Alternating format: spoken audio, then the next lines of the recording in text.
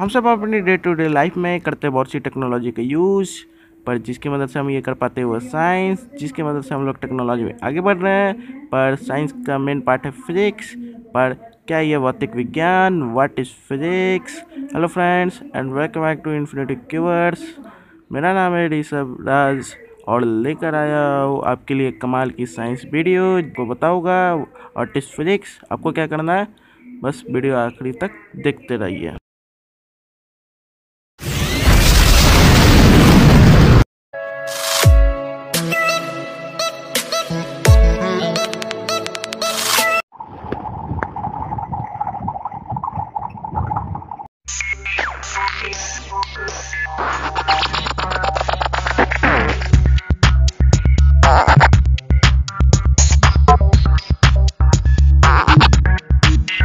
तो क्वेश्चन है what is physics. तो फिजिक्स को समझने से पहले सबसे पहले हम लोग इसका डिक्शनरी मीनिंग देखते हैं। The branch of science concern with the nature and properties of the physics. The subject physics include heat, light, electricity, magnetism, gravitation and structure of atom etc। तो ये था फिजिक्स का डिक्शनरी डेफिनेशन जिसको आप learn कर सकते हैं। पर हमें फिजिक्स को साइलेंसर के तरीके से नहीं समझना है, इसे हमें समझना है फुनसुक वांगडू के तरीके से। तो चलिए इसे समझते हैं उनके तरीके से। तो फिजिक्स को समझने के लिए हम लोगों ने उसे 3 पार्ट में बांटा। तो चलिए देखते हैं। पहला पार्ट है उसका क्वेश्चनिंग, जो हम लोग क्वेश्चन करते हैं। दूसरा पार्ट है अंडरस्टैंडिंग, जो क्वेश्चन किए उसे समझते हैं। और तीसरा पार्ट है कंक्लूडिंग, जो हम लोग समझे उसे कंक्लूड करते, एक रिजल्ट बनाते, सोल्यूशन बना के कंक्लूड कर देते हैं। तो ये था फिजिक्स का 3 पार्ट। आप चलिए हम लोग इसे अच्छे से समझते हैं एग्जाम्पल लेके। तो हम लोग का पहला एग्जाम्पल है एक ऐसा इंसान जो एप्पल ट्री के नीचे बैठा कुछ सोच रहा था, तभी उसके सिर पे एक सेब गिरा। तो उसने उस समय अपने आप से एक क्वेश्चन किया कि ये सेब नीचे क्यों गिरा, ऊपर क्यों नहीं गिरा। तो उसके बाद उसने अपने क्वेश्चन को समझा कि जब किसी पर कोई एक्सटर्नल फोर्स लगता है तब वो मोशन में आता है, नहीं तो वो रेस्ट में ही रहेगा। तो किसी भी चीज़ को मोशन में लाने के लिए कोई एक एक्सटर्नल फोर्स ज़रूरी है। तो उसने कंक्लूड किया और उसी फोर्स को कहा ग्रेविटेशनल फोर्स। और उसने ये कंक्लूड किया कि 2 ऑब्जेक्ट के बीच में एक फोर्स लगता है जो कि वह है ग्रेविटेशनल पुल। फिर उसके 152 साल बाद एक बंदा आया जिसको अभी गुजरे हुए 73 साल हो चुके हैं, फिर भी दुनिया सोचती है कि वो बंदा क्यों आया। तो उसके बारे में खैर हम लोग बाद में बात करेंगे। तो उस बंदे ने सोचा कि ये ग्रेविटेशनल फोर्स जो 2 बॉडी के ऑब्जेक्ट के बीच में लगता है उसका काउज क्या है, ये फोर्स लगता क्यों है। तो उसने अपने आप से यहाँ पे एक क्वेश्चन किया। तो उसने अपने क्वेश्चन को समझना शुरू किया और उसके बाद उसने सोचा कि अर्थ जो है सन के चारों ओर रिवॉल्व कर रहा है, ये ग्रेविटेशनल पुल के वजह से कर रहा है। ग्रेविटेशनल फोर्स इस दोनों के बीच में लग रहा है, उसका काउज क्या। तो वो इस नतीजे पे पहुंचा कि ये जो ग्रेविटेशनल फोर्स लग रहा है वो स्पेस फैब्रिक की वजह से लग रहा है। जो स्पेस है वो हम लोग का फैब्रिक से बना हुआ है और हमारा सन उसके ऊपर अगर रख दे तो वो वहाँ के फैब्रिक को दबा देता है, वहाँ पे दबाव बनाता है और उसके चारों ओर अर्थ रिवॉल्व करता है।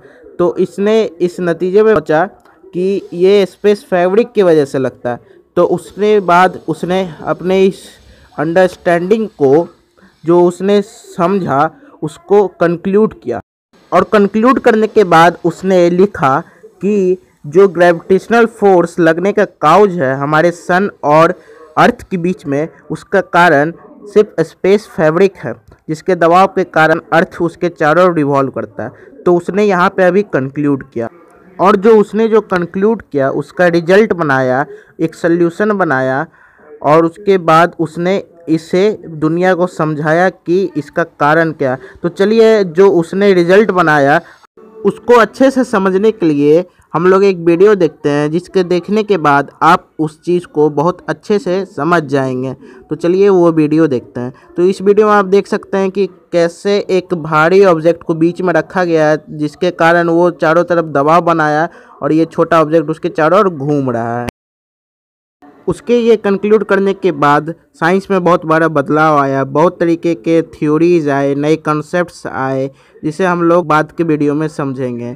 तो न्यूटन का जो आइडिया था उसमें कुछ चेंजेस आ गए। तो इस एग्जाम्पल से हमें ये भी समझ में आता है जो फिजिक्स है वो कभी ख़त्म नहीं होता, उसके नए नए लॉज आते रहते हैं। तो new invention and technology upgradation में फिजिक्स का बहुत बड़ा हाथ है, चाहे वो छोटी सी बल्ब हो या फिर उस बल्ब को जलाने के लिए हमें जो इलेक्ट्रिसिटी चाहिए और भी बहुत काम के लिए जो इलेक्ट्रिसिटी चाहिए वो उसको भी डेवलप करने में फिजिक्स का बहुत बड़ा हाथ है। या फिर जो हम लोग आराम से घर पर बैठ के जो टीवी चलाते हैं या फिर जीपीएस से अपना एग्जैक्ट लोकेशन पता करते हैं उसमें भी फिजिक्स का बहुत बड़ा हाथ है। या फिर इंडक्शन मोटर को स्टार्ट करने के लिए भी हमको इलेक्ट्रिक मैग्नेटिक फील्ड की बहुत ज़रूरत पड़ती है। जैसे न्यूटन के सारे लॉज भी आपको डेली एग्जांपल में दिख जाएंगे, जैसे थर्ड लॉ का यूज़ के बिना हम लोग रॉकेट नहीं बना पाते हैं। तो इस सब से हमें पता चलता है कि अगर फिजिक्स नहीं होता तो हम लोग अभी टेक्नोलॉजी में कितने पीछे होते हैं। तो ये था फिजिक्स का डेफिनेशन, आसान भाषा है। पर अब हम लोग देखेंगे टाइप ऑफ फिजिक्स। तो फिजिक्स 3 टाइप के होते हैं, Newtonian physics, आइंस्टीनियन physics, quantum physics. ये सब के बारे में हम लोग बाद में बात करेंगे। तो न्यूटन फिजिक्स के बारे में आप लोग जानते हैं, जिसमें न्यूटन के लॉज और उनके प्रिंसिपल अप्लाई होते हैं। और उसके बाद आइंस्टीनियन फिजिक्स में थ्योरी ऑफ रिलेटिविटी या फिर जनरल थ्योरी ऑफ रिलेटिविटी बताया गया आइंस्टीन के द्वारा। या फिर आपको क्वांटम फिजिक्स में आपको मिलेगा quantum mechanics, string theory physics, जो भी क्वांटम लेवल पे जो फिजिक्स होता है वही मिलेगा। ये था टाइप ऑफ फिजिक्स। अब हम बात करने जा रहे हैं फिजिक्स के वो उस ब्रांच के बारे में जिसका नाम है मॉडर्न फिजिक्स। इसमें आपको बहुत सी इंटरेस्टिंग चीज़ें मिल जाएंगी, जैसे कि structure of atom, galaxies, planet, quantum theory, string theory, Einstein की theory of relativity, स्क्रॉडिंजर effects, black hole के बारे में, वार्म होल के बारे में, वाइट होल के बारे में, या फिर आपका हो गया हॉकिंग रेडिएशन, या फिर क्वांटम मैकेनिक्स, ग्रेविटेशन और gravitation lensing, theory of radiation, photo electric effect. ऐसी बहुत सारी कमाल के वीडियोज़ मैं आपके लिए लेके आऊँगा। बस आपको मेरे चैनल को सब्सक्राइब कर दीजिए और बेल आइकन को दबा दीजिए ताकि आपको नए वीडियोज़ के नोटिफिकेशन मिलते रहे।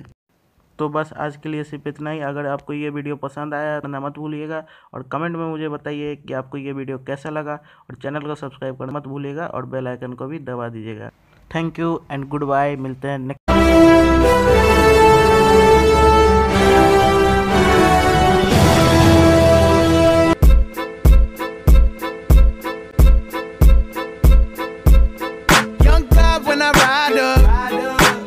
हम सोच रहे हैं वीडियो अब खत्म हो गया। ना ना ना।